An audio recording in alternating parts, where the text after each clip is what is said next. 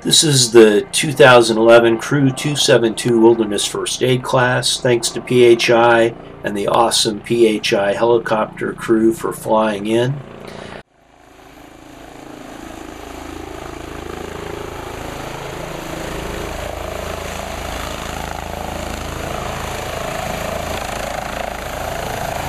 When setting up a landing zone, find a level hard surface or grass area, 100 by 100 foot, and no less than 60 by 60. Pilots prefer to land and take off much like an airplane.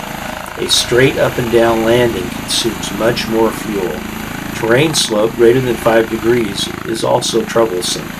To ensure safe operations, a mutually agreed upon radio channel and call sign should be established when the Med-Evac helicopter request is made. Okay, no one approach the helicopter until the pilot gets out and approaches us.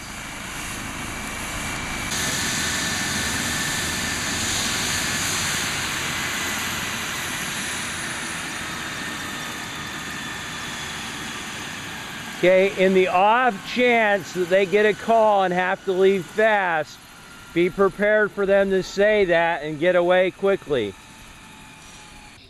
Marking the landing zone corners with bright orange traffic cones on their side pointing in, and a fifth cone can be used to indicate the wind direction.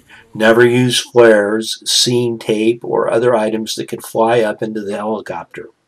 Never approach a landing helicopter unless told to by the flight crew members.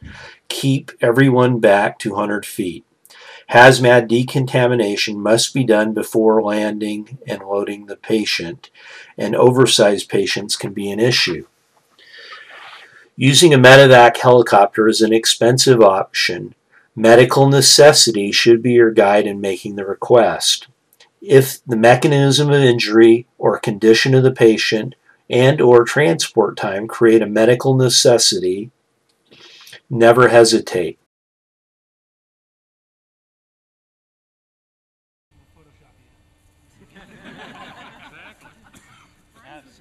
The sound of an arriving Med-Evac helicopter will be music to your ears. Remember, definitive treatment within the golden hour is life-saving. Thanks again to the PHI crew and the Crew 272 Wilderness First Aid students. Catch us on the internet at crew272.com. Like us on Facebook, search Crew Space 272.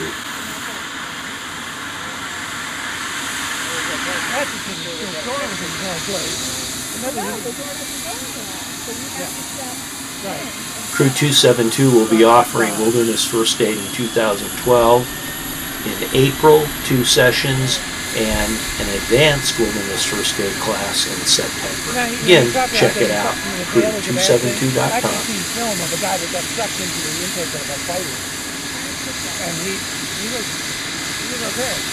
He was okay. Yeah. Well, he goes in, flames come shooting out the back. The compressor stalled. Otherwise you would have been dead. Yeah. And I noticed that there actually are the 6 veins there. So, you could certainly lose a couple of limbs, but I don't think that you would necessarily go all the way through there. I'm not going to try it. I'm not going to try it.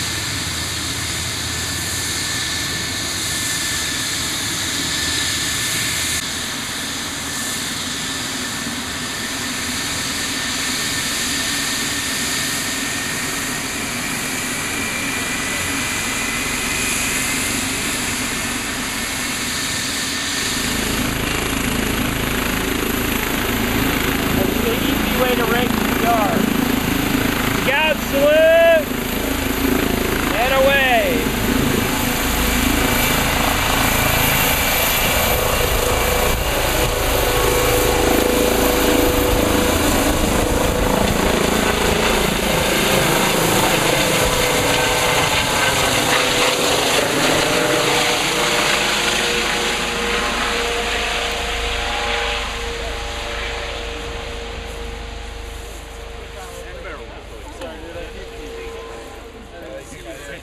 Have a tremendous day.